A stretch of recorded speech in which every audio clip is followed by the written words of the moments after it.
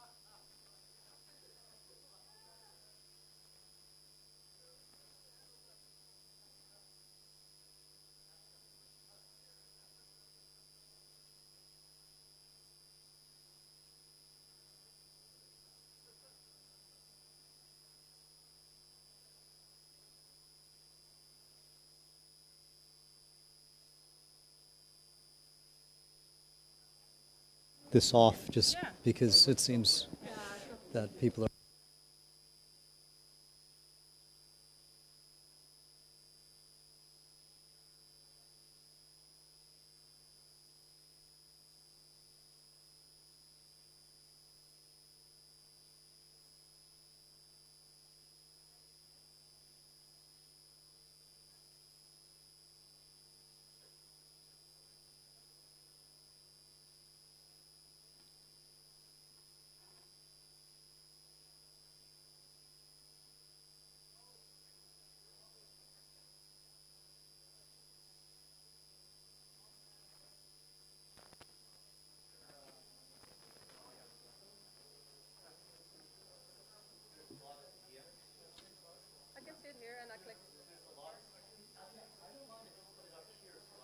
Yeah, but that's...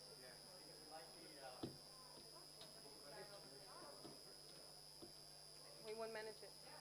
We won't manage it in... I can't move this. So I'll do it like this.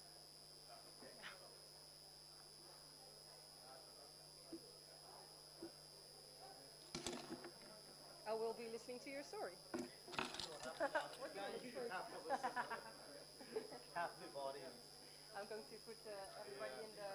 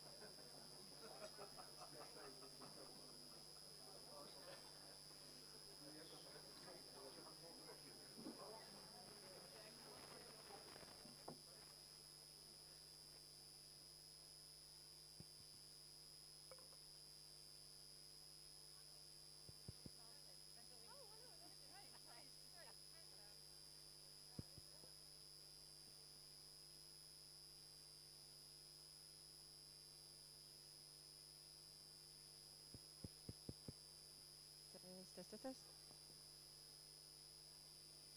Ik ga het op het toetsenbord zitten, want ik moet klikken.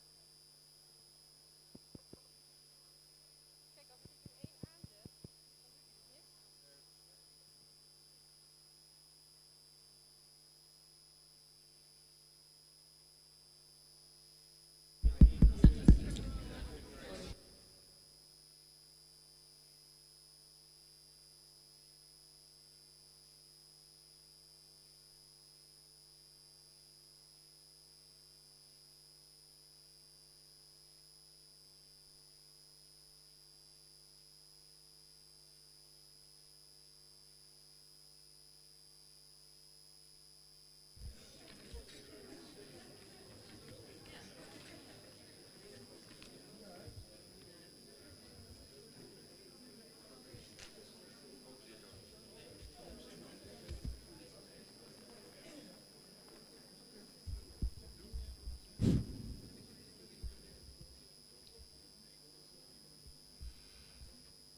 I think this is the right moment to welcome you all at the beginning of, again, a PBL Academy lecture.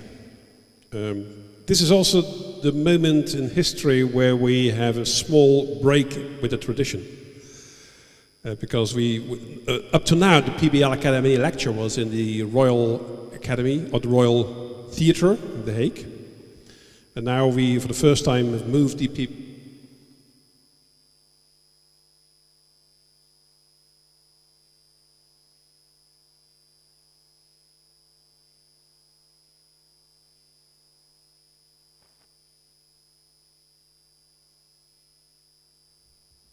We have an additional? Is it working now again? Yeah? There's some mysterious atmospheric space somewhere. Okay. So welcome at the PBL.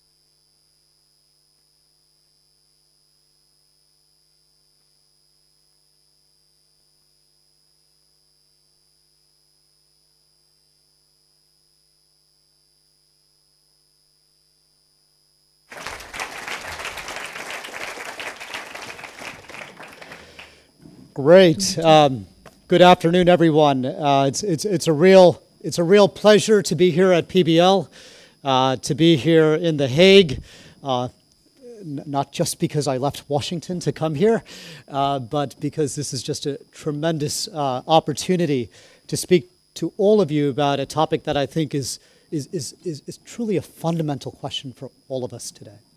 I want to thank Hans not only for the invitation, but for that terrific setup for what I plan to share with you. But before I jump into that, I just wanted to get a show of hands. How many of you have heard about the World Resources Institute before today? Okay, well, that's reassuring. So Yannicka and Alberto have been doing a fantastic job. And as Hans mentioned, we work on 6 big issues. We work on climate, we work on energy, food, forests, water, and cities. Our approach is that we count it. We do strong emphasis on data and analysis, high quality analytical work.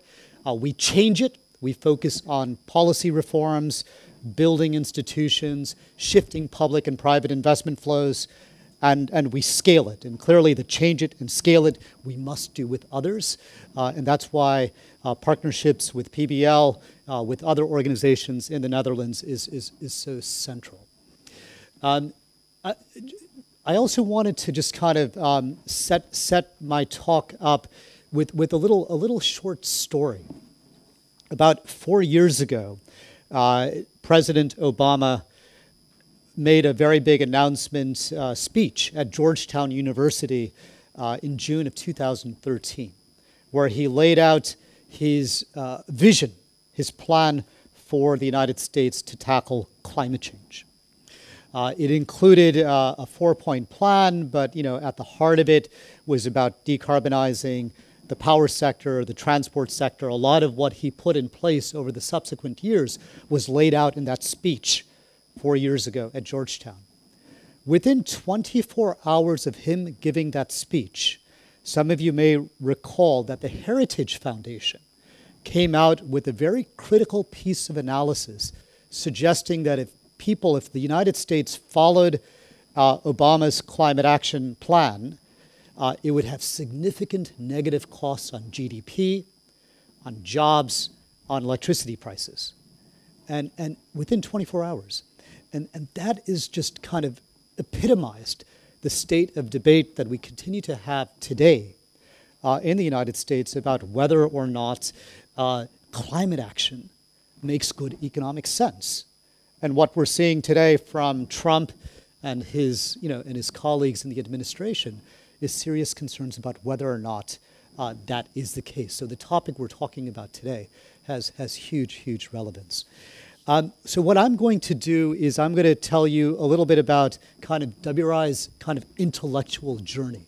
It's not a very linear journey, but it'll just shape a little bit about our exploration about these issues related to economic growth and climate action, sustainable development action. So it's going to draw upon two resources. One is something called the Global Commission on Economy and Climate, which is a commission that we helped set up with other research institutes about 3.5 years ago. It was chaired by former President of Mexico, Calderon, President Felipe Calderon, and was co-chaired by Nick Stern. Today, recently it just shifted. We now have Paul Pullman and Ngozi Okonjo-Iweala as the co-chairs, and as well as Nick Stern, and Calderon has stepped down. He's still on the commission. But this basic commission really spent the last few years trying to provide the most comprehensive, exhaustive treatment of the economics of climate action. So that's one body of literature that I'm going to draw from for this deck. And the second is kind of our own work at WRI, kind of research that we have been doing over the years on many of these different themes. This is just a sample of some of those publications that I'll look at. And the central exam question, really, is it possible to achieve inclusive, lasting economic growth while taking action on climate? Another way to look at it slightly is we're living today in a world that I would argue still is in search of a good growth story, a good growth model. And we also recognize that despite many of the efforts, environmental performance is not where we need it to be.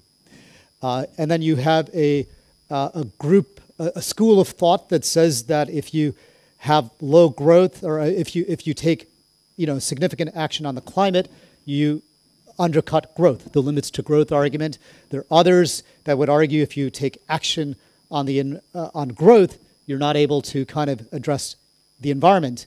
The point we want to try to make is that you can actually do both, and that it is in the economic self-interest of countries to do both.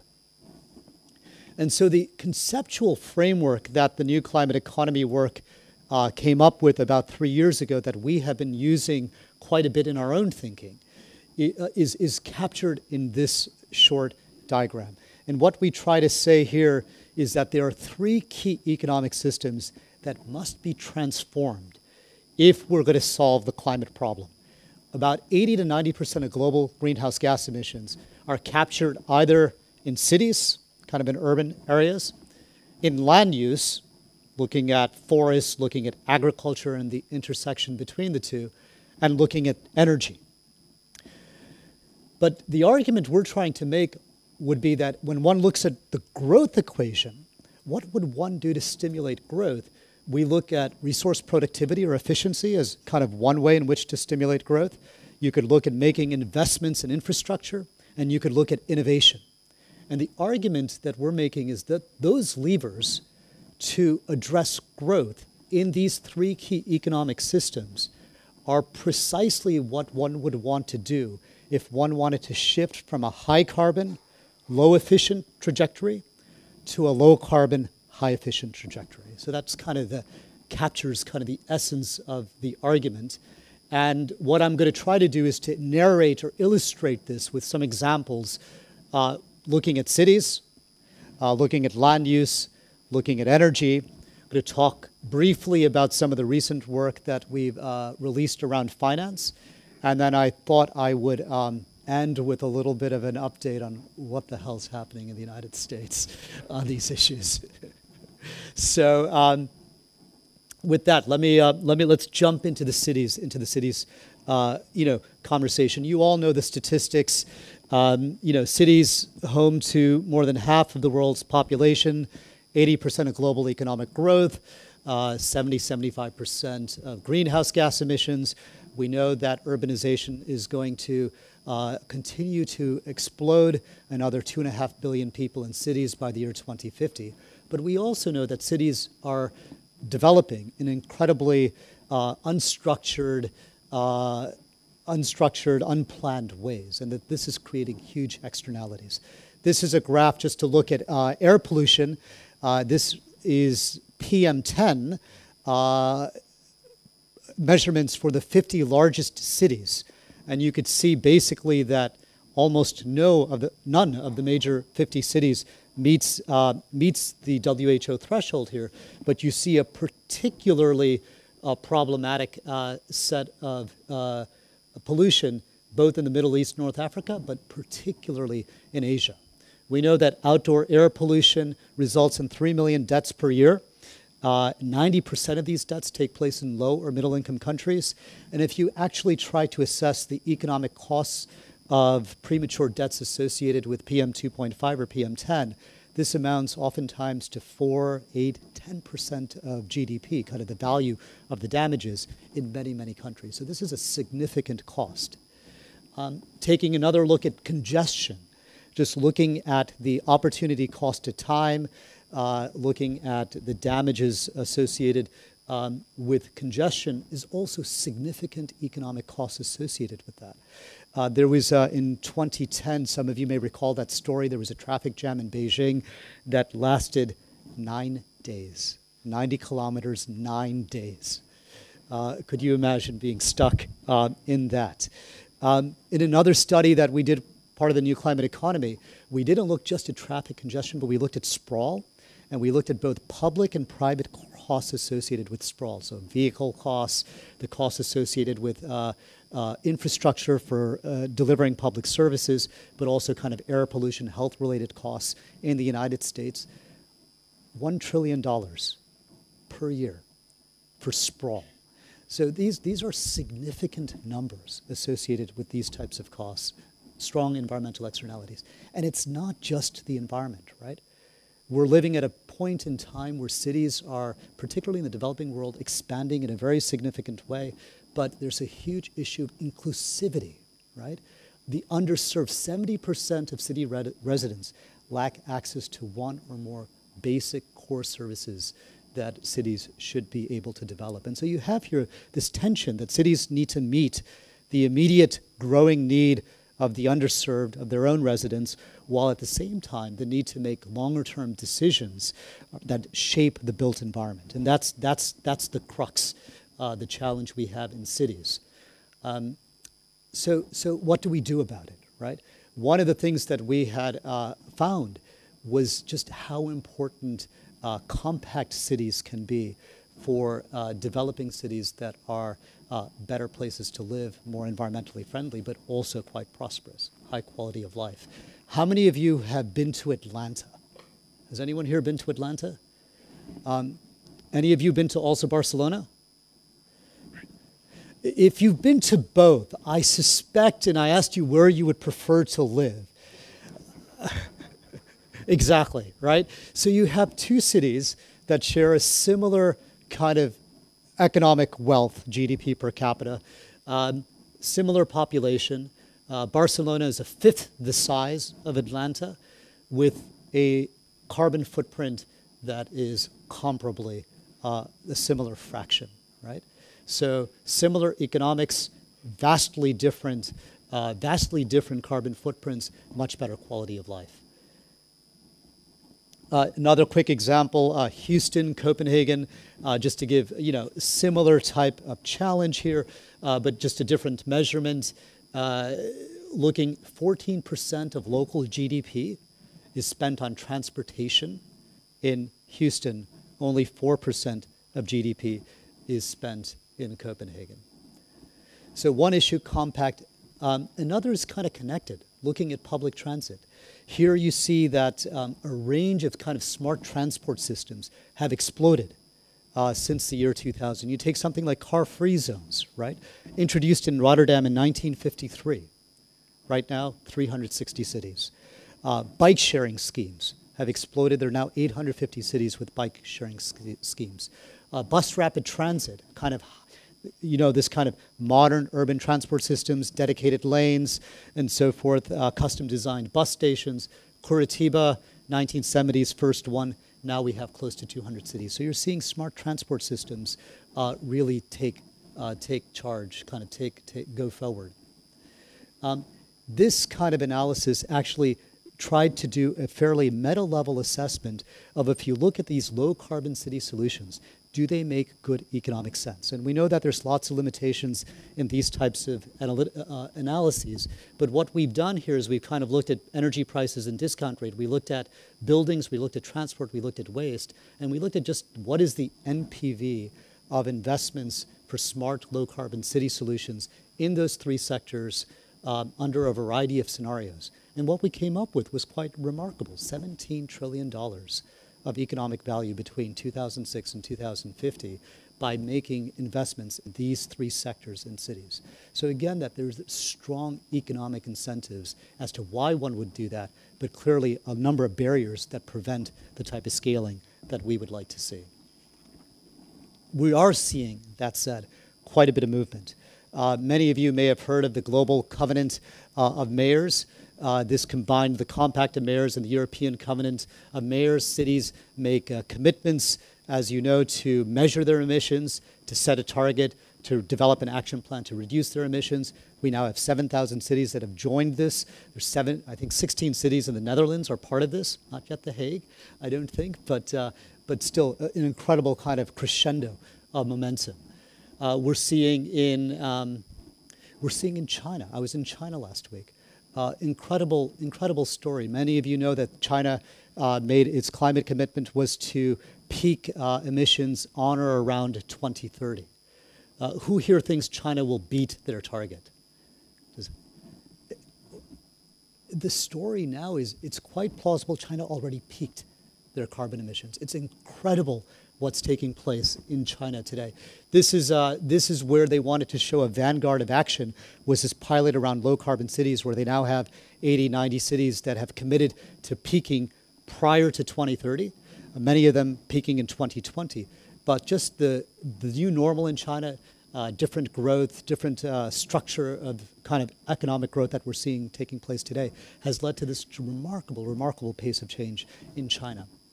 Another China example, they've also made a commitment, 36 or so pilot cities to scale to 660 cities, where they're going to want to see that the share of public transit reaches 60%. So if you look here, Paris, kind of Seoul, have a 60% share of public transit as kind of the modal share of urban transportation. China wants all their cities to achieve this within the next 10 to 15 years. So massive changes taking place. So we're beginning to see some of that. So just a couple of very quick recommendations on cities. Big focus around how we connect, compact, coordinated. And a big thing also, one of the big challenges why we're not seeing this is on financing. The challenge cities have for financing these types of urban investments, how they generate their own revenues, how they become creditworthy so they can borrow from commercial markets, big challenges as to why. So just a little bit of a snapshot on cities. Let me turn to land use now and say a few words around land use. You know the challenge, we need to produce 70% more calories by 2050 to feed the planet. The real simple question is, how do we do so without trashing it kind of in the process? So land use is about 20 to 25% of direct, if one looks at both direct and indirect impacts, 20 to 25% of global CO2 emissions, but they represent actually a slightly larger share of near-term mitigation opportunities from an economic standpoint, because many of those reductions actually make strong economic sense because of the services that forests, that land provide more broadly to society. So the way we've been looking at this is that there needs to be a focus on how to actually boost yields and limit the expansion to existing degraded lands, not to encroach on natural forests. How we reduce growth and consumption of food, and I'm going to come back to that in a moment, while at the same time restoring forests, restoring degraded lands, avoiding deforestation, and doing so all in a spirit of improving livelihoods. So the approach that we've been taking to our land use work is about how does one produce, protect, and prosper. Looking a little bit about tree cover loss, this is just some recent data around global annual tree cover loss remains high despite all the efforts. We're still losing, about 20 million hectares of tree cover each year. Much of that, next slide. Oh, that's okay. Much of that has been focused. Much of the focus has been around Brazil and Indonesia. We've seen significant improvement in Brazil, though the last 2-3 years things have gotten a little bit more challenging. Indonesia continues to be a challenge despite ostensible government commitment. But the big thing here to keep an eye out for is significant tree cover loss happening outside of those two different areas.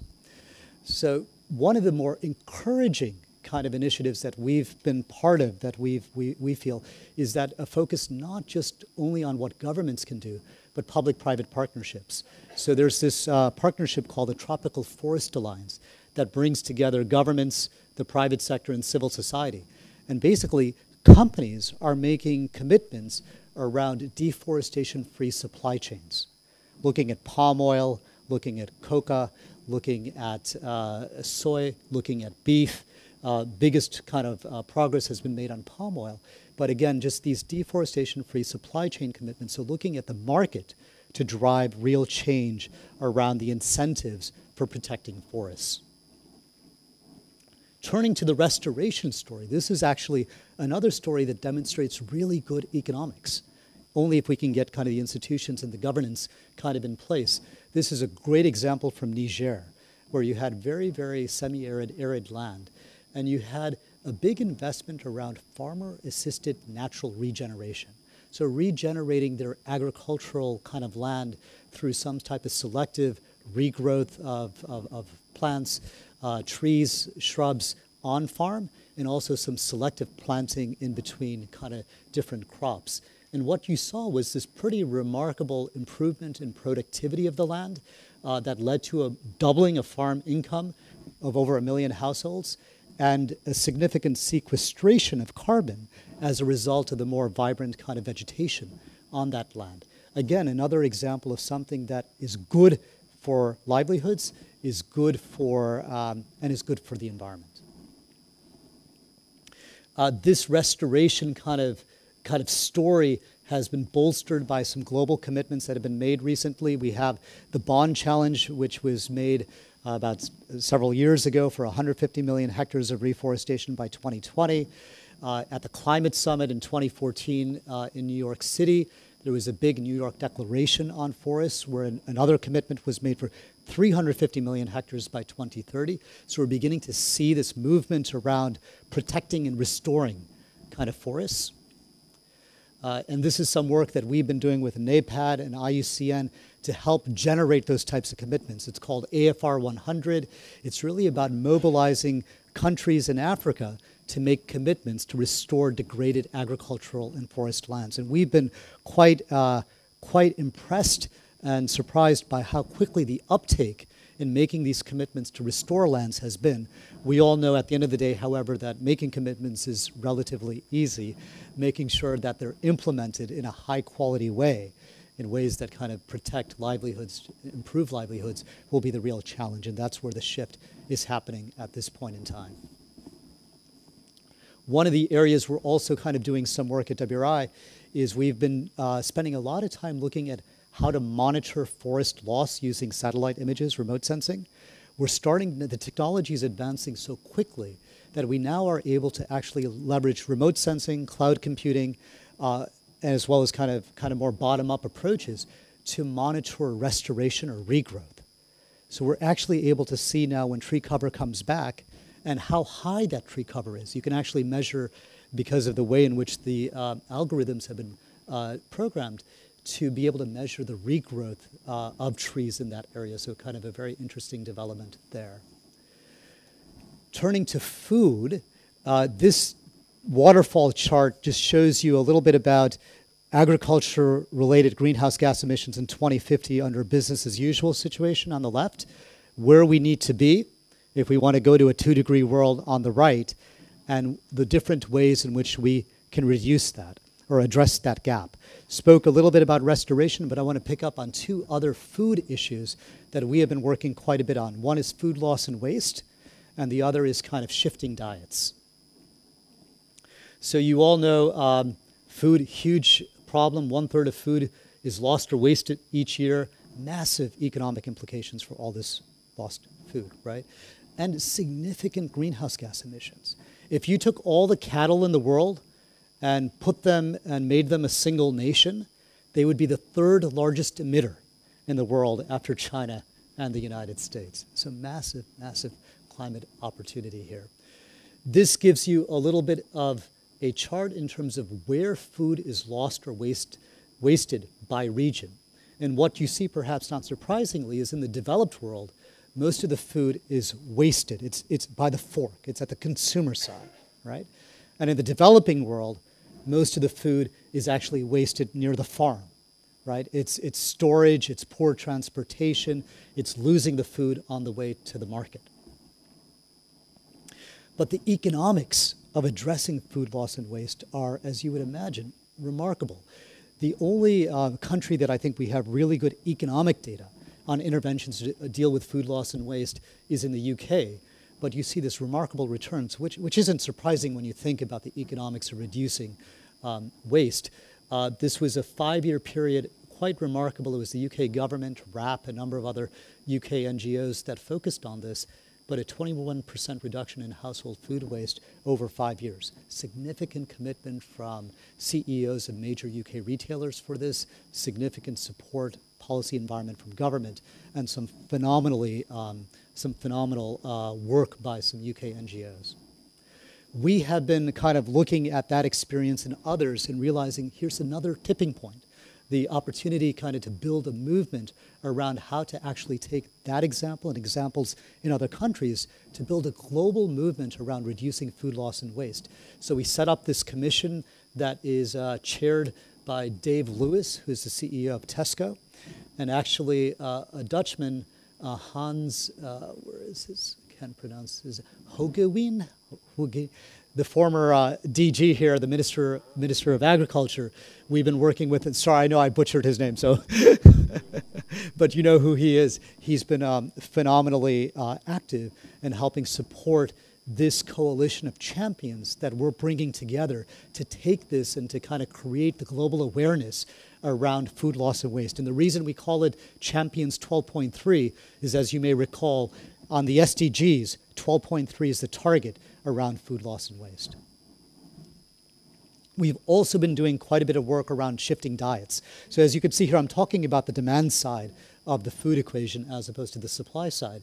And this is kind of a scorecard that we developed around the environmental impacts of a gram of protein for different types of plants and animals. And what you see is, perhaps not surprising, beef really stands out as having significant environmental impacts. Significant impacts about land, about water, as well as about greenhouse gas emissions. And the reason why beef is such an important kind of commodity to focus on is because the demand for beef is going to explode over the next 20, 30 years as the middle class, particularly in the developing world, jumps up and rises. The challenge, however, is if you look at what we actually need, we looked across different regions. What you see here is the average daily protein requirement that's needed is about 50 grams of protein. What's fascinating is in all regions around the world, on an average, of course, we exceed that. And the vast majority of that can be met with plant-based protein.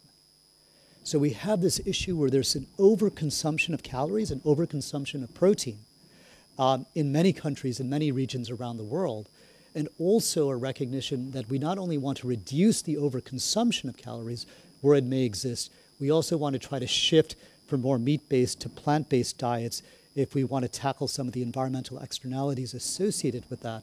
And when we look at that, beef really stands out as the big issue.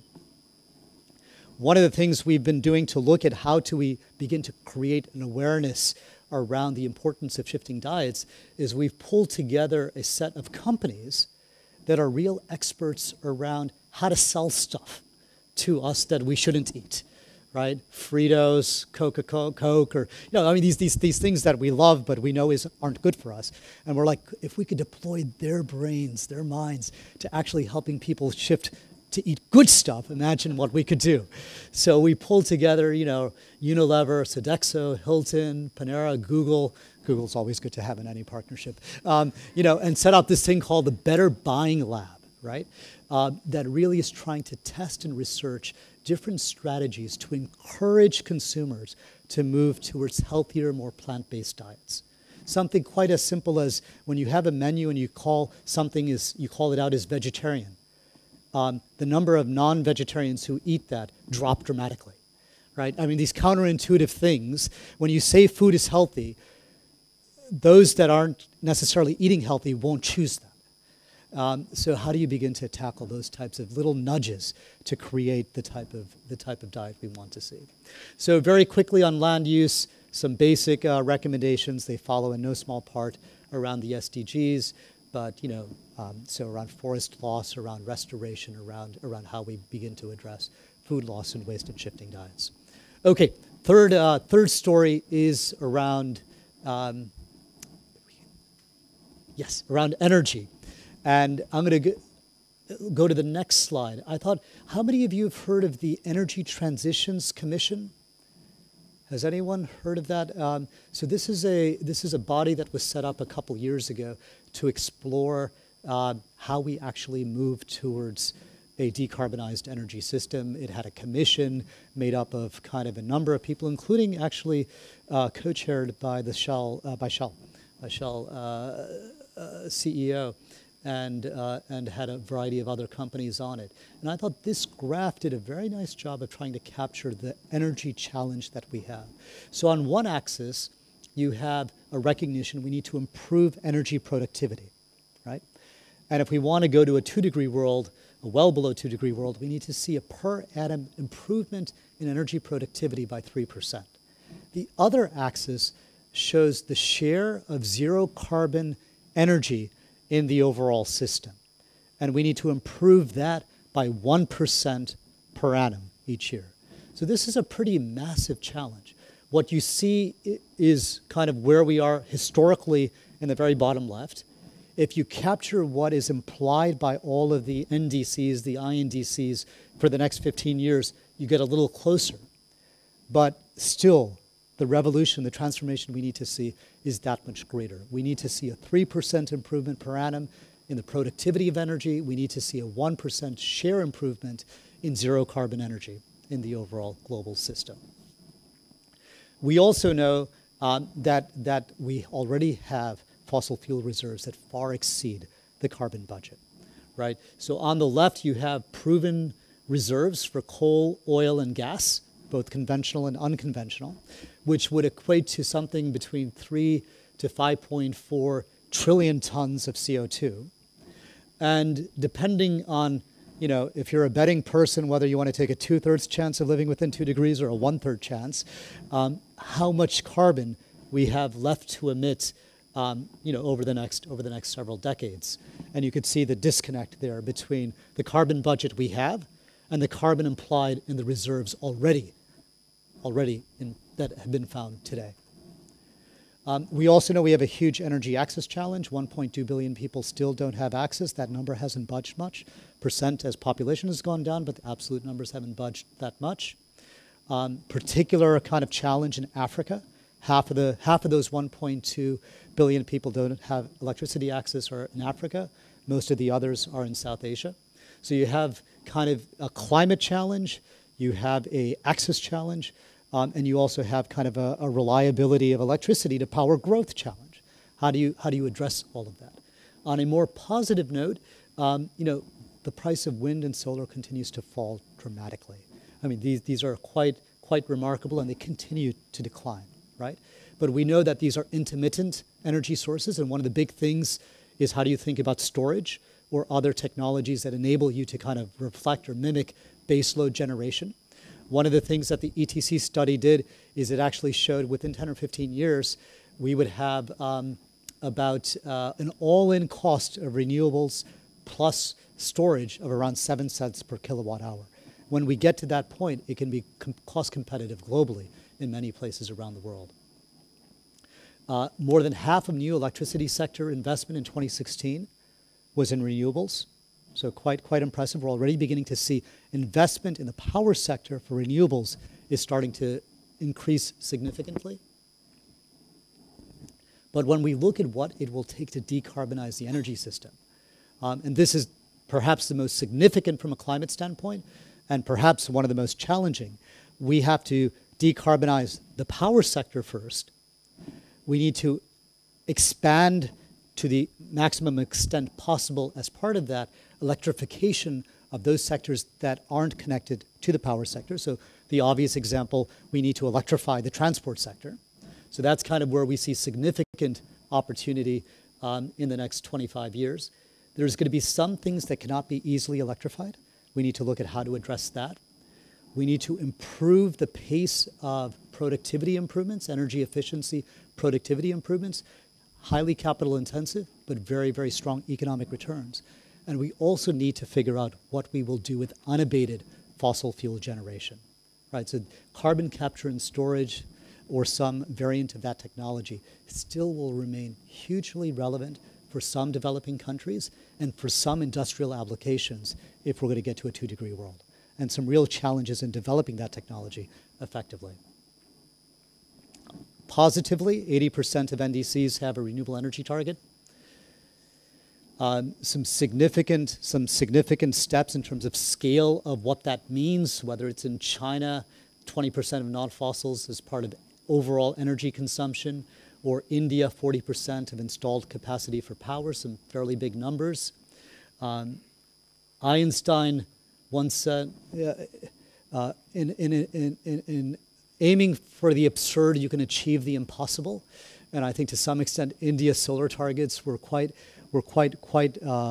ambitious.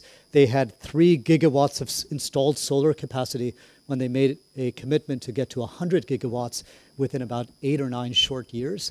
And that has unleashed significant growth. They're not there yet, but they're starting to trend to come close to that target. So quite impressive.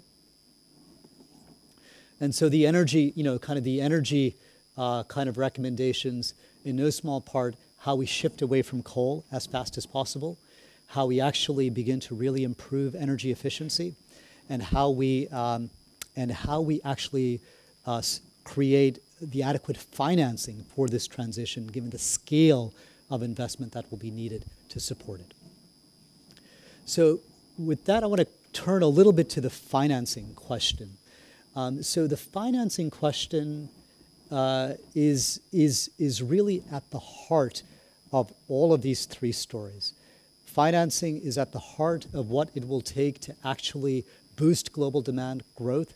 We need to think about how we move finance in that manner, implementing the Sustainable Development Goals, as well as Paris and the climate agenda.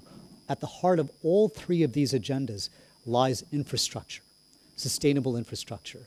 And the type of infrastructure that we create, that we build over the next 15 years, is going to be more than the current stock of infrastructure we have today. So this question of what happens in the next 15 years in terms of what type of infrastructure that we finance is at the heart of whether or not all 3 of those agendas, the growth agenda, the sustainability agenda, the sustainable development agenda, and the climate agenda are met, right? Next 15 years more than the entire stock today, right? So 70% of that infrastructure is going to take place in the developing world, low-income countries or emerging markets, and 60% of that is going to take place in energy and transport. So it really kind of helps you focus in on where the real challenge will be. What we found is that the general view is that if you want to invest in low-carbon infrastructure, it's going to cost a lot more. Why banks, why financial institutions don't do this is because, hey, it's just too expensive. When we looked at this kind of over a wide range of different infrastructure choices, what we found is that it will cost a bit more, 5–10% more perhaps, because low-carbon infrastructure investments are more capital intensive. But over the long run, those costs end up becoming a wash because if you have a solar plant, for example, the fuel costs associated with solar are negligible, whereas the coal costs are much more. So even though there's a higher upfront cost, when you look at it over the long term, it actually becomes a much more even, comparable mix. So this report that is coming out, or just came out a few months ago from the New Climate Economy, that global commission that I mentioned earlier, made the argument that there were 4 broad sets of recommendations we needed to focus on. We needed to tackle fundamental price distortions. There isn't a level playing field for low carbon versus high carbon. We needed to really invest in building the right policy frameworks and institutional capacities in countries with governments to help them develop the pipeline of bankable projects we needed to see. There's a lot of money out there, but the argument that people who have money, they're saying that they aren't projects to invest in. So how do we build and support governments in building the capacity to build that pipeline of projects? The financial system also needs to change. The financial system has rules and incentives that oftentimes support kind of conventional, centralized, large, high-carbon infrastructure. How do we begin to think through that? And we also need to see huge investments in innovation. So just to illustrate that very briefly, carbon pricing is exploding around the world. Most people don't recognize that. 40 countries now have carbon pricing schemes, 20 subnational entities.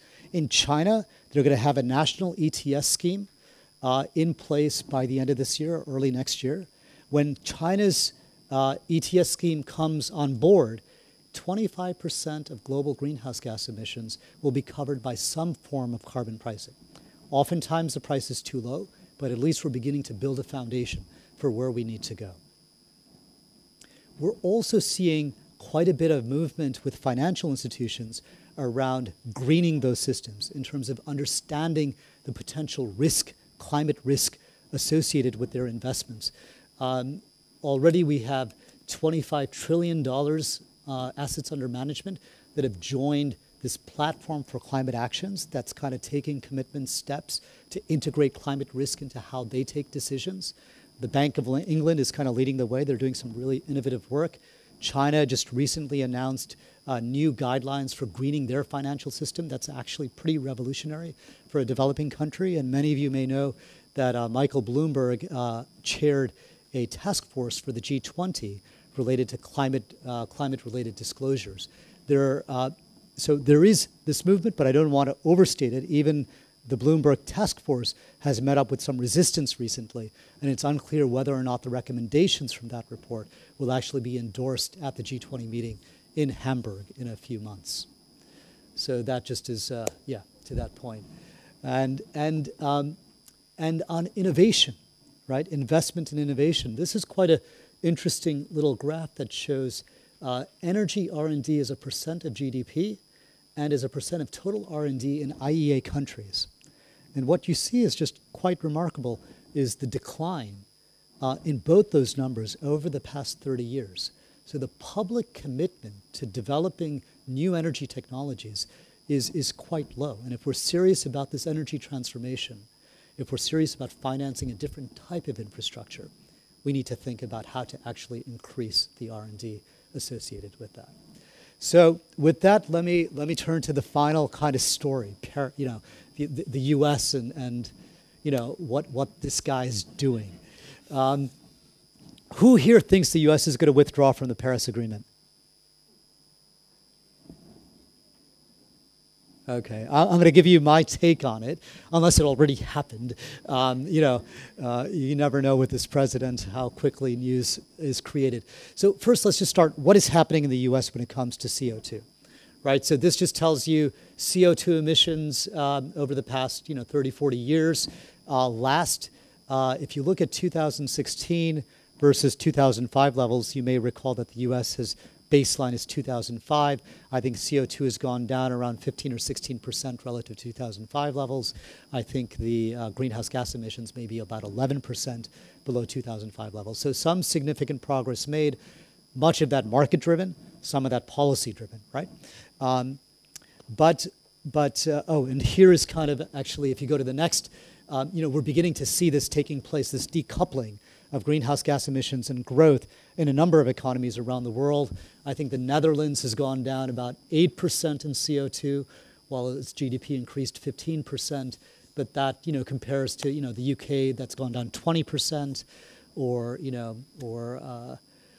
Germany that's gone down 12% with slightly larger growth. But this issue of decoupling is still taking place in many countries around the world, which is a very encouraging sign. But President Trump has come into office, and he's done a lot of things that work against the climate agenda. This is just, you don't have to go through this by any means, but just a number of the actions that he has taken, which is largely about completely dismantling President Obama's climate action plan. Although he has put in place many of these things, cutting EPA funding, muzzling climate science, gutting the Clean Power Plan, reducing other types of environmental regulations, climate regulations that Obama has put in place, it isn't that straightforward, right? Many of these things require budget to do, and budget ultimately is decided by our Congress, not by the administration. There are many things that will be challenged in court as well. So you're going to see, and also you're going to see a lot more action pivot kind of to the states and cities. So even though he has put in place many of these things, it's not a foregone conclusion that they will all come to bear. But if they did, this is what would happen. The green line is where the United States would have been with its CO2 plans, or its CO2 emissions under the Obama Climate Action Plan. The blue line is based on some excellent analytical work that one of our colleague organizations, Rhodium, put together and said, if all of what Trump has put in place actually comes to fruition, what would happen if nothing else changed, right?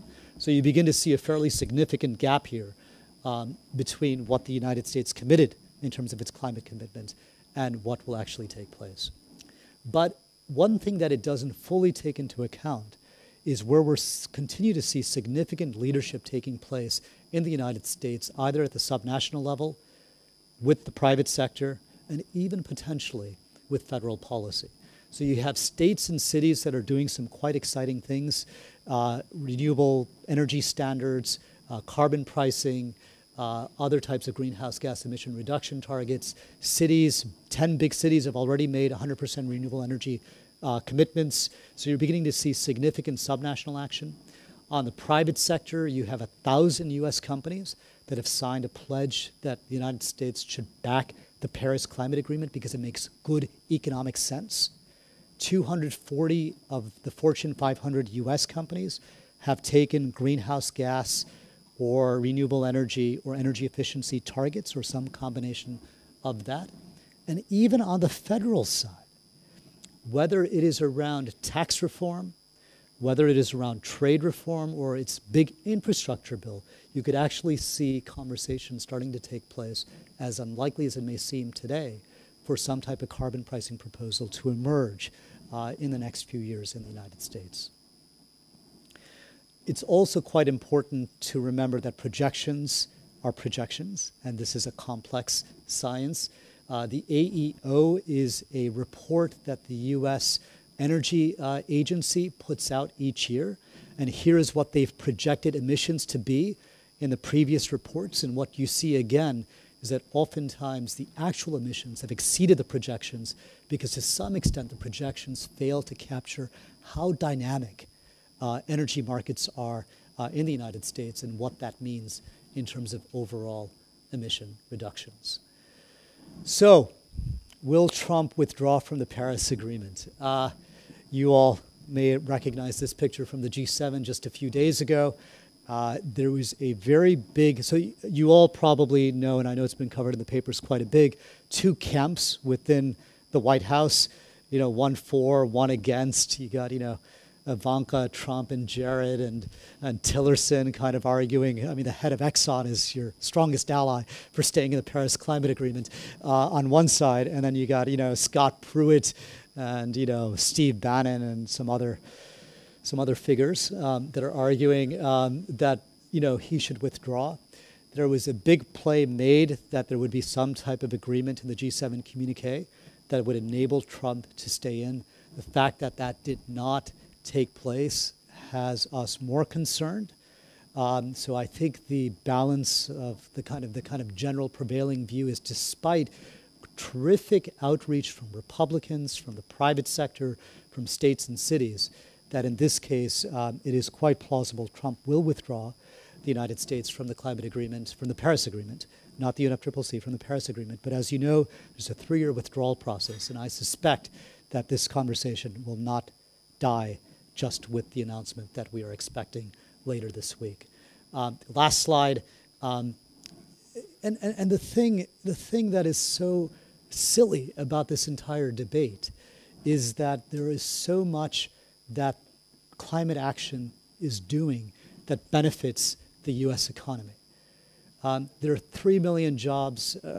There are. There is orders of multiple jobs in solar compared to coal in the United States. There are significant gains to be made in terms of energy security, in terms of other important externalities. But still the debate, continues in no small part because we continue to have this debate about the economics of climate action, and more honestly, really about winners and losers, and vested political interests, and how we actually can overcome those types of political and institutional challenges that prevent us. So even though the economics, I think, are increasingly working in our favor, the challenge, the fight is still only half over. We need to understand the politics that go into many of these decisions as well. So with that, thank you very much for your attention. I hope you found that interesting, and I look forward to the discussion that takes place later. Thank you very much.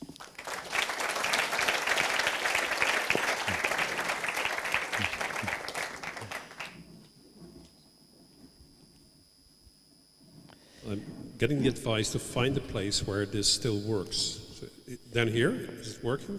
Okay. So thank you very much for a very stimulating lecture. A positive one. Well, in the end, it has a bit of a cliffhanger, one could say. We'll wait and see. But in general, the story is a positive story, yes. It's about opportunities related to sustainable development, climate change. But then back to my original question, how to turn a discourse of burden into a discourse of opportunity.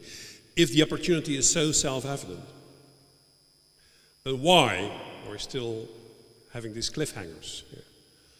So that could be a part of the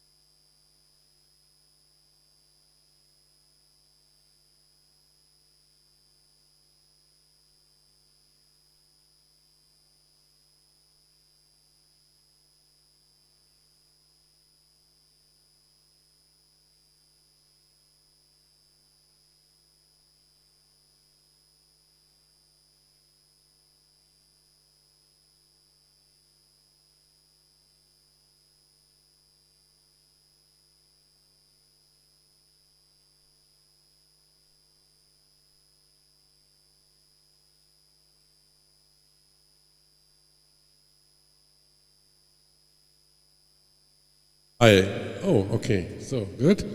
Yeah, it's magic. No, but I start not with a cliffhanger. I was last week at California because we as an agency are also working together with California, with Jerry Brown and his colleagues who are preparing what I like, the Bill 100 for 100% in 2045, and that's the answer of California on that what is happening in Washington. And I think that's the right answer. It's the right answer of the cities there and other.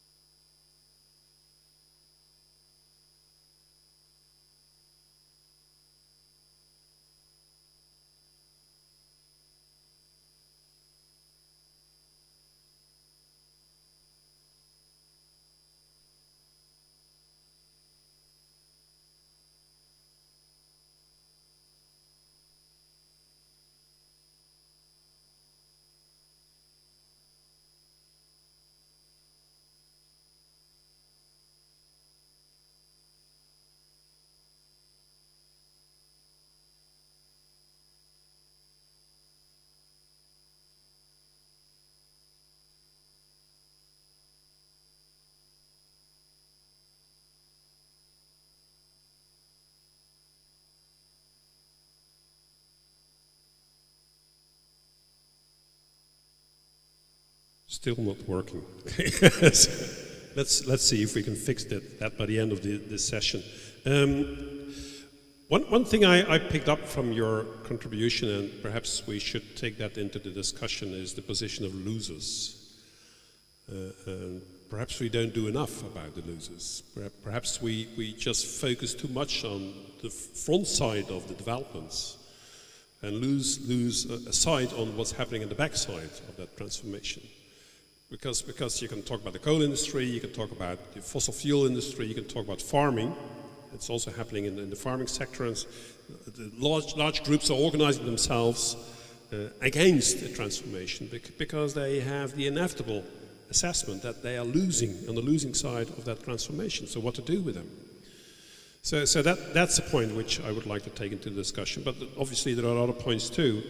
I would like to invite Doreen Putman from ASN Bank, Manager Institutional Relationships.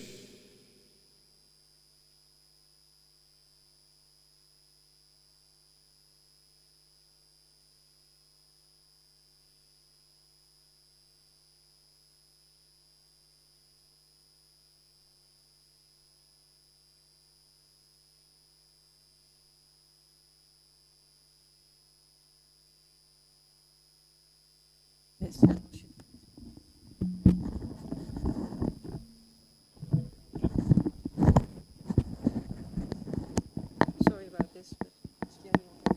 Is that better? Can you hear me now?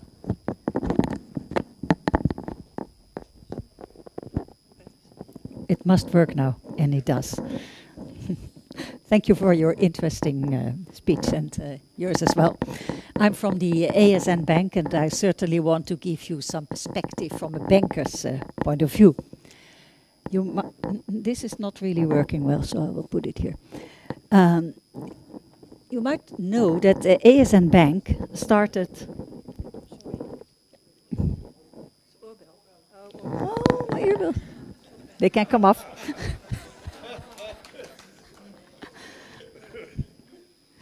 Okay. ASN Bank started an international initiative, PCAF. That's the platform for carbon accounting amongst financials. So it means that we bankers, we will tell you how much CO2 our projects in which we invested and where your money went really has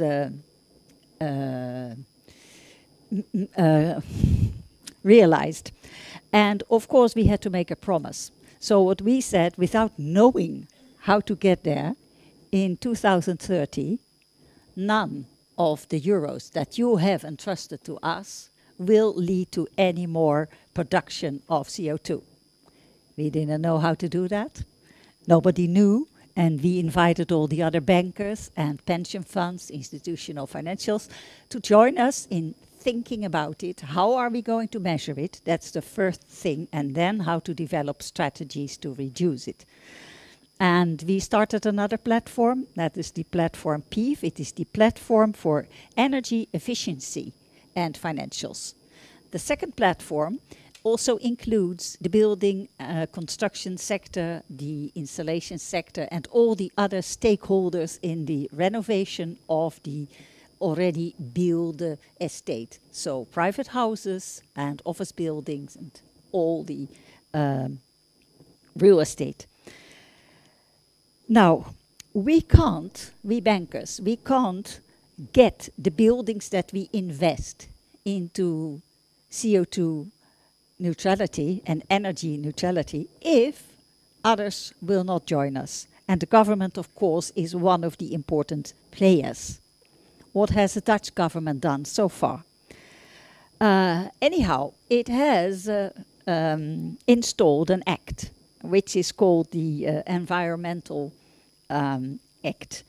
And this act states that every company that uses up to more than 50,000 kilowatt hours a year is forced to do all the investments that that company can get back, paid back in 5 years' time to reduce the energy. And up to, I think, 2 years ago, the amount of people paid by the government to see to it that this law was really followed up was zero. So if nobody checks out, then a law will not work. But nowadays, we have seen that there's more interest in it, and I think that this law has been taken more seriously. That will help us. We have also seen that all buildings larger than 100 square meters are in 2023 no longer for rent, can no longer be sold if they don't have a label that is from C and upwards. So all the bad office buildings will be useless if the owners will not start to renovate it in time. This is a very good sign. But the government has not yet designed the law that even the Dutch companies, the enterprises, have asked for, a climate law. Climate law is also really an important thing. The government has provided grants, subsidies, and funds in which also Rabobank and ASN Bank have joined to renovate the real estate. But, as we all know, we are not yet very far. May I ask you, who is living in a house with a A label or above? Who? That is really a minority, you see? And it is in your own benefit to do so, they say. But still you haven't. Now, who thinks that it is a lot of hassle to do so?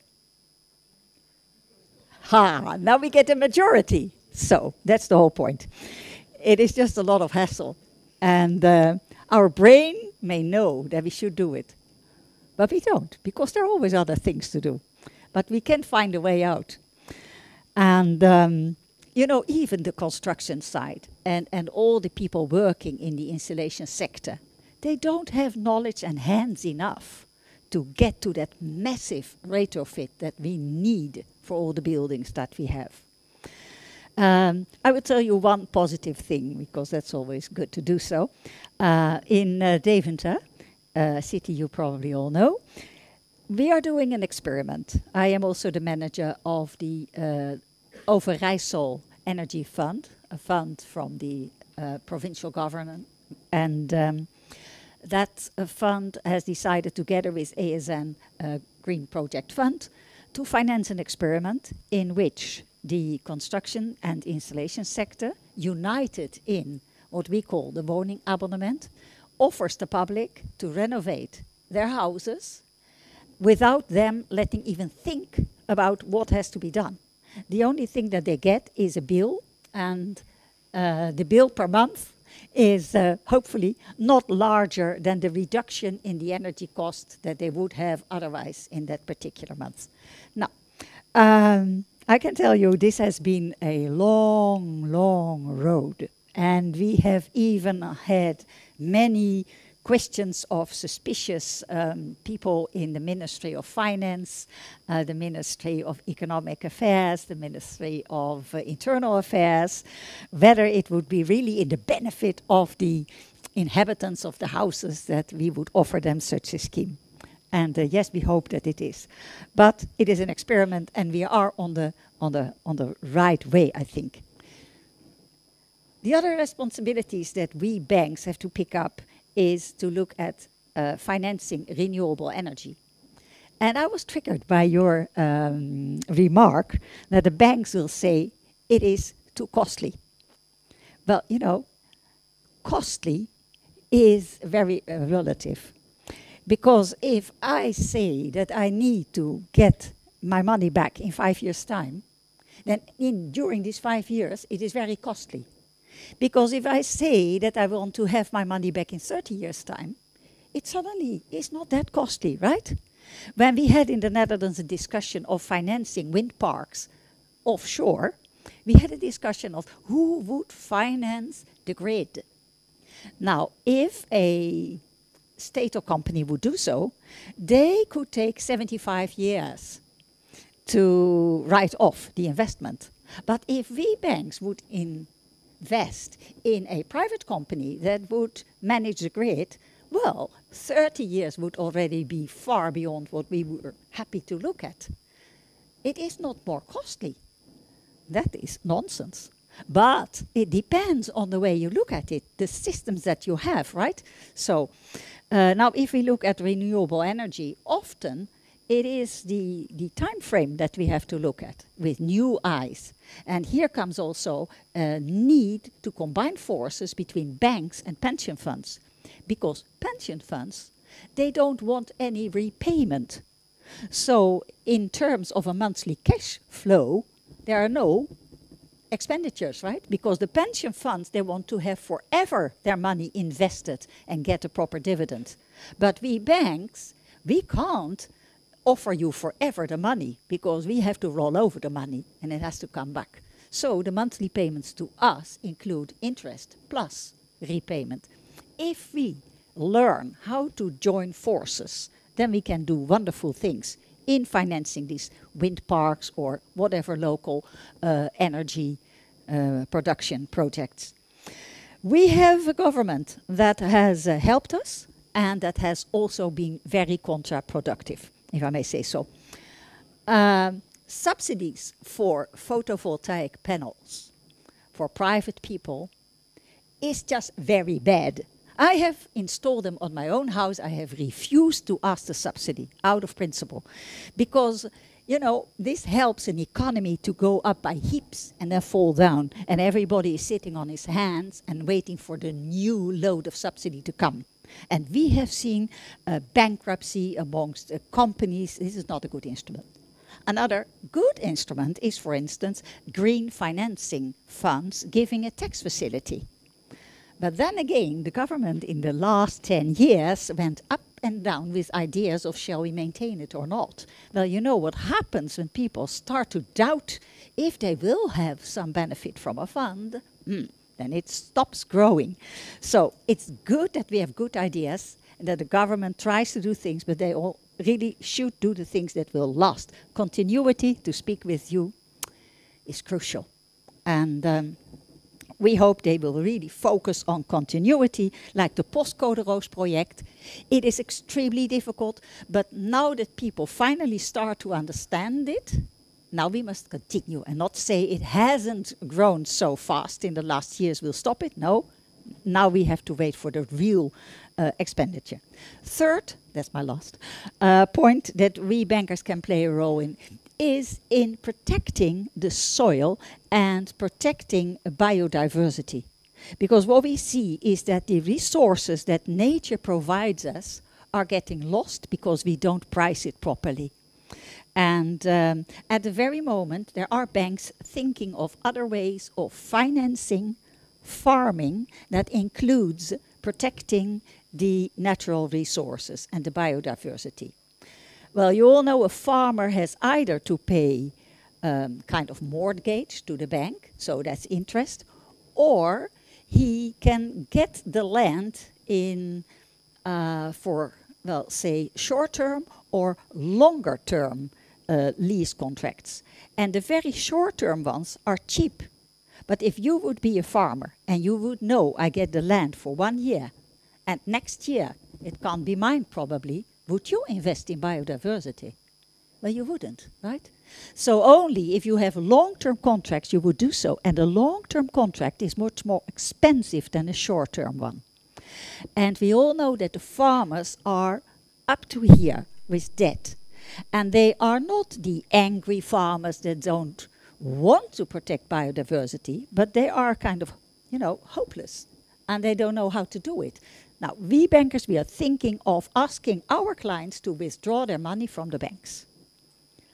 Yes, I am representing a saving bank, but it would be very good if money would be withdrawn and used to buy land, and the dividend on that land would not be a high percentage in interest or dividend or whatsoever, but the joy of having protected the very soil that is our common future. And also maybe some events or, you know, like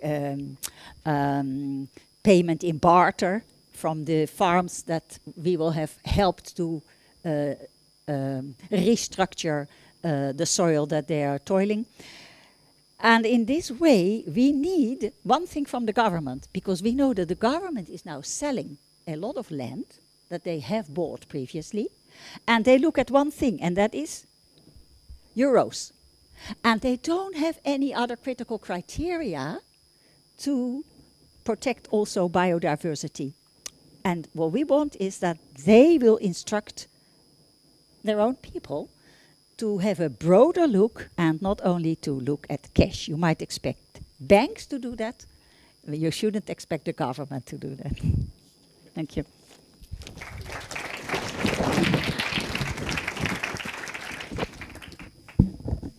I'm going to use this microphone. Hopefully it keeps on working. Marnix Koopman from VNO-NCW. Because I know you have to run away quickly, perhaps you can give a brief feedback on what you've heard so far. VNO-NCW is very much in favor of more proactive sustainability action. Yes, we are. And then still the question is on the table. So why doesn't this turn our overall debate in the Netherlands into a debate of opportunity? So reflect a bit on that, because I would like to make the turn in discussion about why are we sticking to this debate on costs, and why are we sticking on the debate of, you know, we should not do this too fast, etc., etc. Why can't we make the turn to a debate on opportunities? What's keeping us?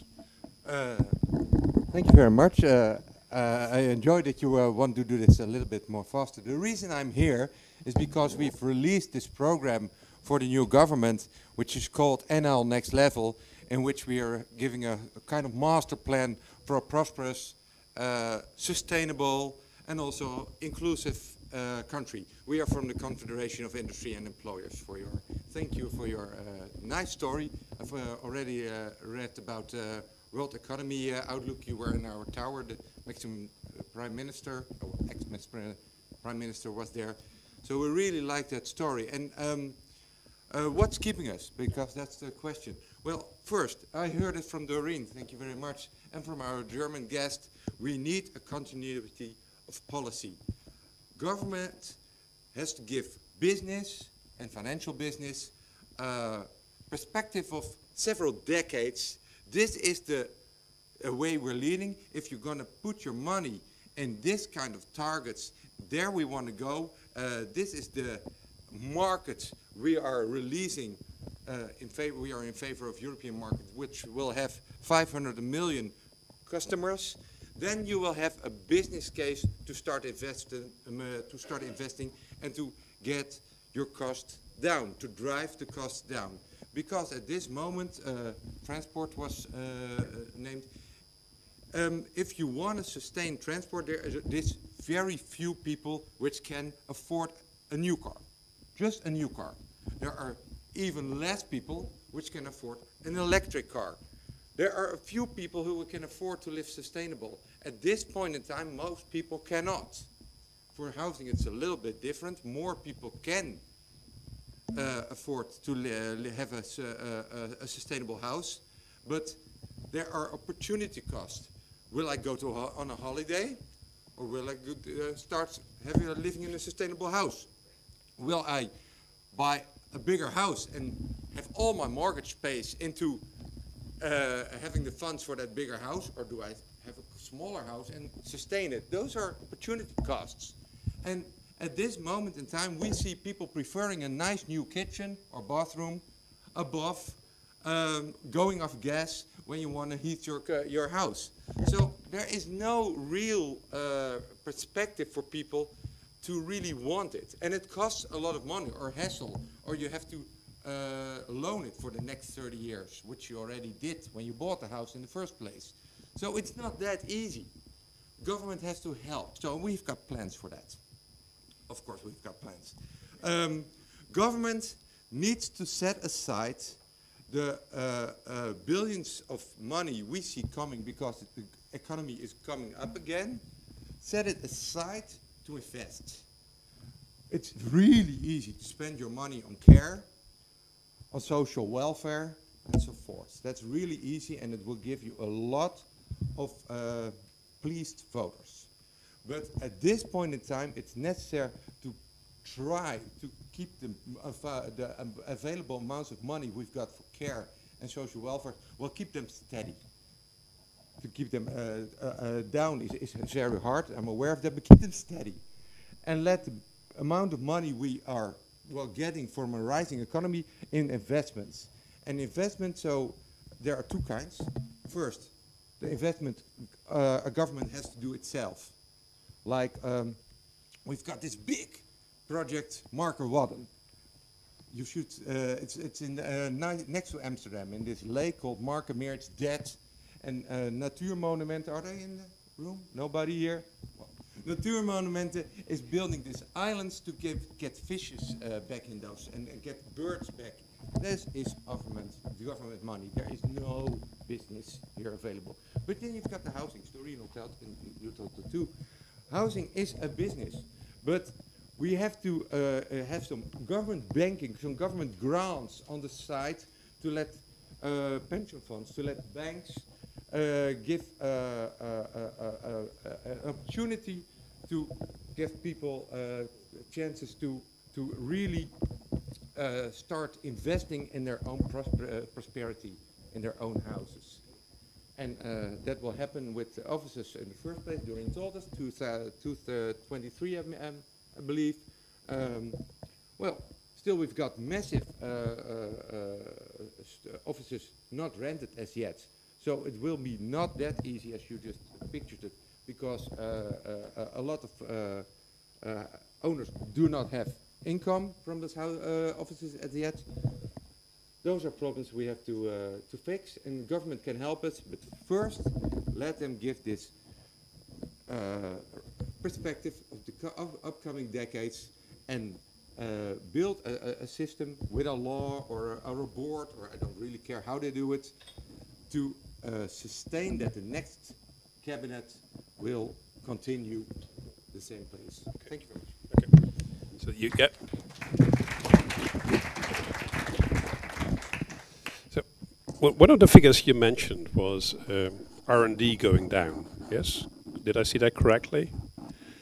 So what about that? I mean, okay, so government can give a system in which they can deliver continuity, and I agree, because that's a big issue also in the Netherlands. We've lost out on wind energy because we failed to, in a certain sense, give the continuity to the business which was needed at the beginning. We sold it to Denmark. Yeah, and we defend your early winners. Yeah, defend your early winners, because don't push them too early in the sort of strong winds of the markets, etc., etc. So that's all there. So that's the responsibility, you could say, of the public sector.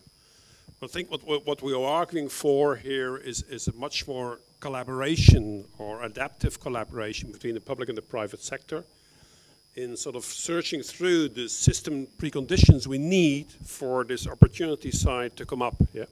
So we need not a sort of dichotomy between the public and the private sector. We have to look for collaborations between. But then, you know, there is always the feeling that the employer's side is always looking for the government for the good side of the story. The bad side of the story is your own R&D investments. Yeah. And then there is the question, where does sort of the private sector, where is the private sector's R&D investment going at the moment? How is it, in a certain sense, linking in to this discussion?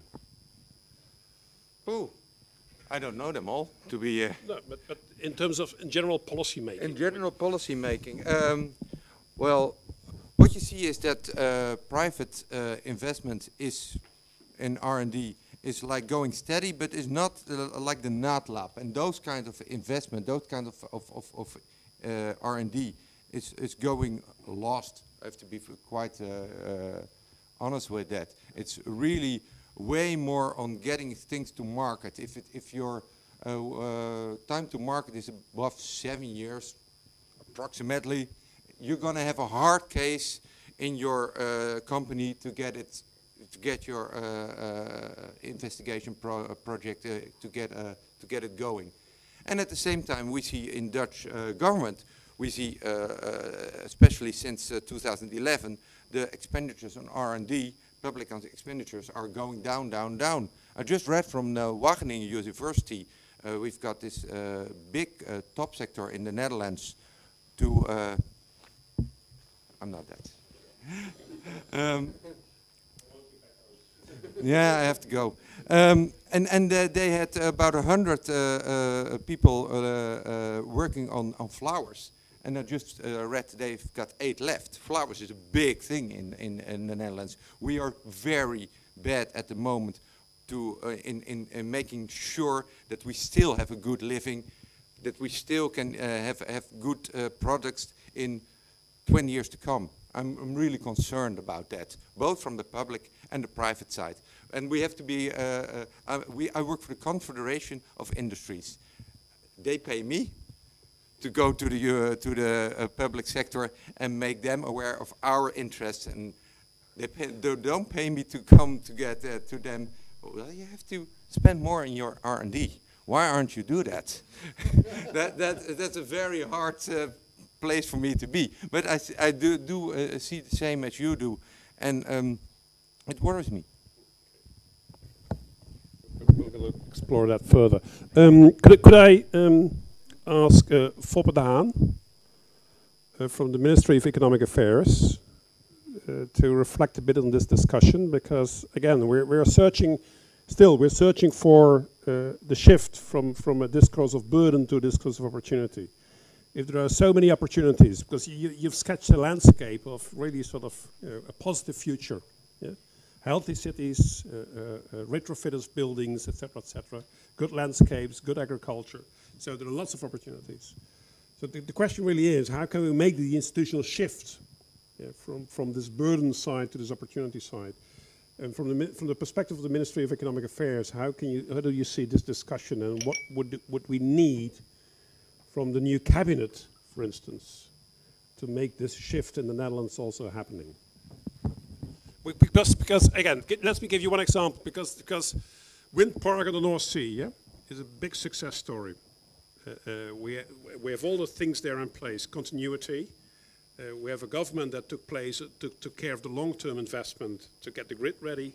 So the companies were able to invest in what they were good at, etc., etc. So that was a very big project, a project of a scale which would enable us to take the opportunity. Where do we see next kind of that scale projects in the Netherlands? So first of all, I would like to thank Manish for his beautiful introduction. I think he quite rightly mentioned that we are living in a very interesting time.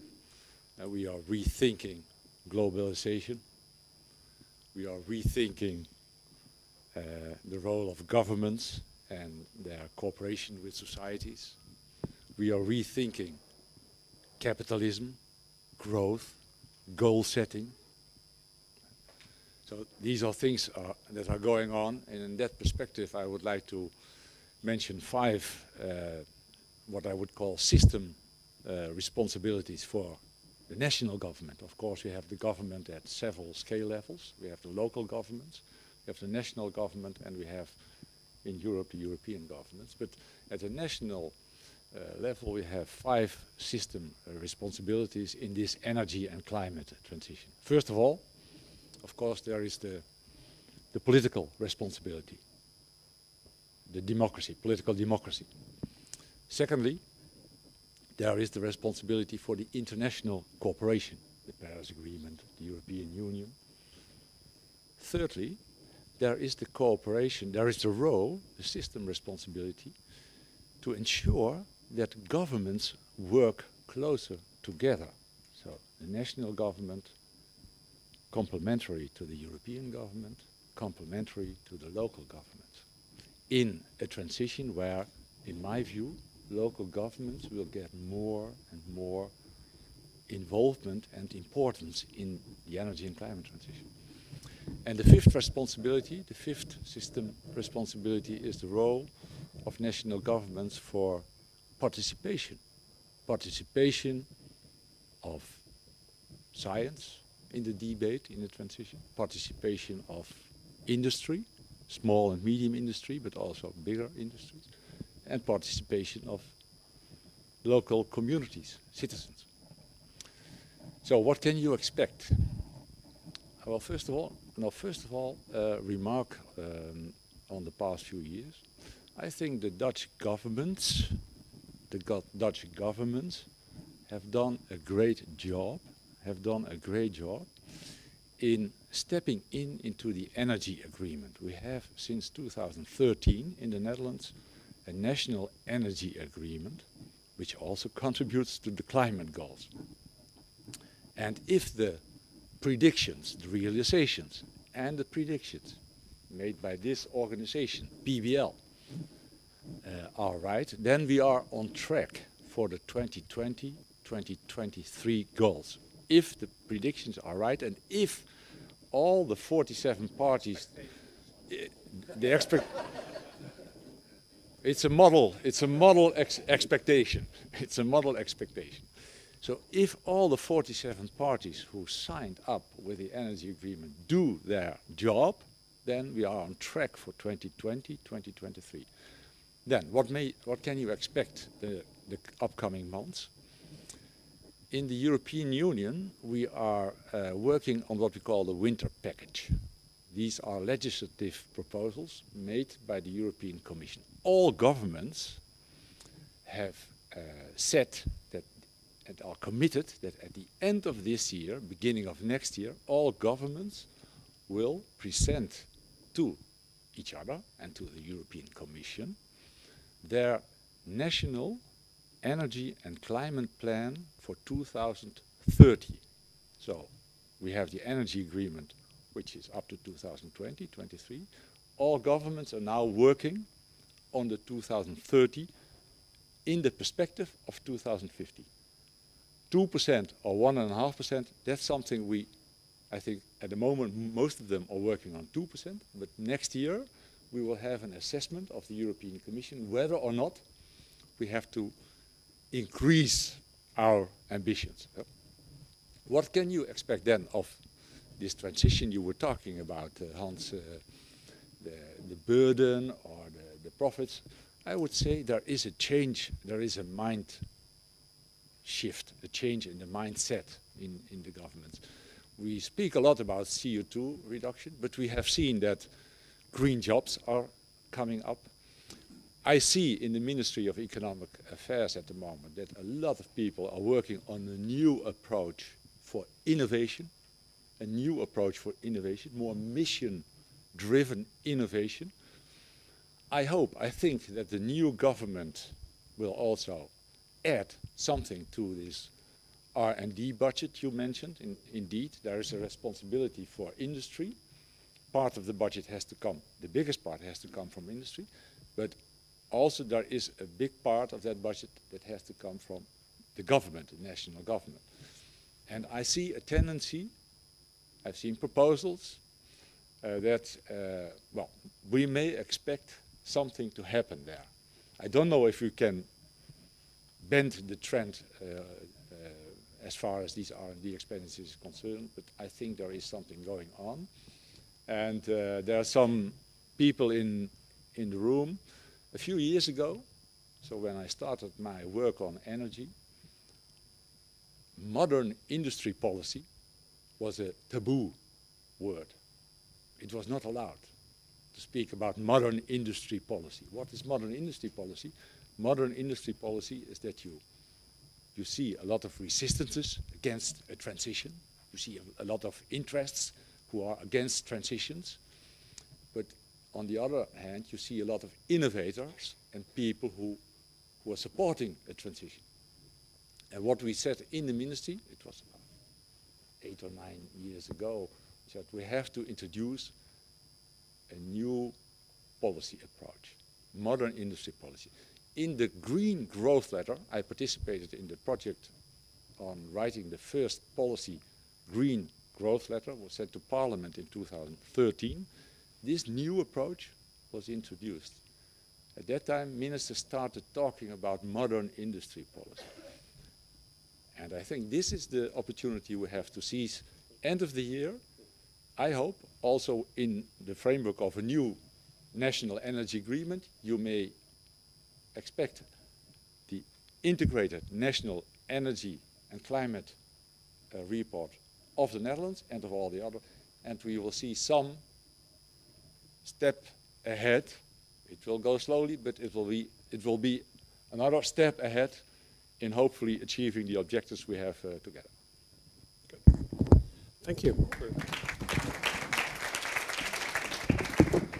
All right, we have still 10, 15 minutes to go. So I'm looking at the audience. Surely there are questions or remarks or discussions you want to raise. Yes, I'll come to you, and with this new type of microphone, which is sort of very interactive. Yes, thank you. My name is Ronnie Takens. I work at the National Audit Office, so the Algemene Rekenkamer. Yeah, I'm a bit confused after some of all these presentations, because I hear a lot also about goals, sustainable development goals. It's very easy to set all these goals, but I cannot foresee a future which has in 2050 100% renewable energy in the Netherlands or anywhere in the world. It's so easy to say, and it's totally different to the question about 25% renewable energy with coal, with maybe backup from coal plants, backup from gas plants. And now we're just talking about why are we not looking at the opportunities. But I think nobody's also telling us, also not PBL, what are the costs of that kind of future that we are seeing. And I think there's a lot of almost opportunistic positivism, like we can use this, the technology is there, but yeah, what are the costs? What is the 2050 and 2100 future look like without any fossil fuels? I mean, that's a totally different question than what we are talking about a lot today, I think. It concerns me a little bit. So you're asking, in a certain sense, for a more balanced cost-benefit analysis, which is also taking into account the real costs of this transition. But that would also then include, say, for instance, paying attention to the real costs of no action, of inaction. Because that then also has to be taken into account, because we want to make the real estimate then to say, and we have to have the real balance then and the real figures into the house. Somebody wants to respond on this? Yes? That's a discussion which is running in Germany since 30 years. And yeah, it's true. And we have made a lot of scenario studies for these 100% renewable. And to be honest, it changed. If you would have taken scenario studies 20 years ago, the costs have been on 100% renewable and greenhouse gas neutral Germany were higher than today. Clearly, why? The prices of renewables has dropped so dramatically that even people like me, which always were claimed to be too optimistic, had the wrong numbers. So that's one part of the story. So if you invest money in technologies, the price of technologies go down. Even that for storage system. We in Germany are going not only for, we don't want to have coal. How do we solve it? One probably solution is taking power to gas into the gas system, taking power to heat, taking power to anything, whatever. You can have 700 pages of study about that. And if you calculate all that, then and you take the worst calculation, then the kilowatt hour in the year 2050 is twice as high as today. So for a household which at that time has also efficient technologies, the price is more or less the same. For industry, they have to adapt, clearly. So that's but if it happens in all Europe, it is not a competitive problem because it happens in all Europe. So it's only if one region gets the prices up and the other is not, you have a problem for industry or car makers or something like that. At the end of the day, it is, let's say, the worst case, but if you compare it with adaptation, with climate costs and all these things, that's the much cheapest way. Stern report, all reports show that it is the cheapest way. And trust me, we have calculated, you know, Germans are crazy with models and calculations, and we have calculated several varianten of these 100% in greenhouse gas. It works. So you don't have, there are a lot of people running around, sogenannte Dunkelflaute. It's a new word, you know. Dunkelflaute means that you don't have wind and you don't have it's night, okay? Especially January. Dunkelflaut in January is a new buzzword going against this movement. There are technologies for that, but we have to implement them year for year. And then it's possible. 20 years ago, energy industry said if you have more than 5% of volatile electricity in the grid will fail. So we have more than 30% in Germany, and we have the most secure grid of Europe at the moment. So don't trust the losers.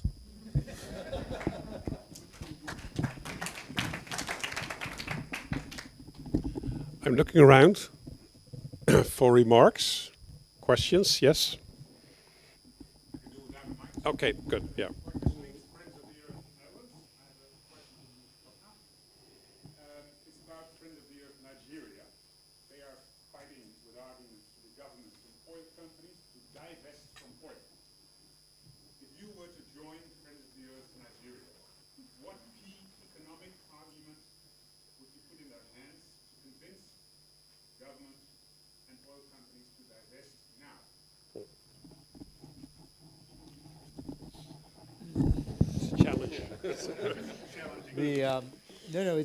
And to some extent, it's not dissimilar from the question and I think the real challenge here a little bit is the distinction between the power sector and the transport sector.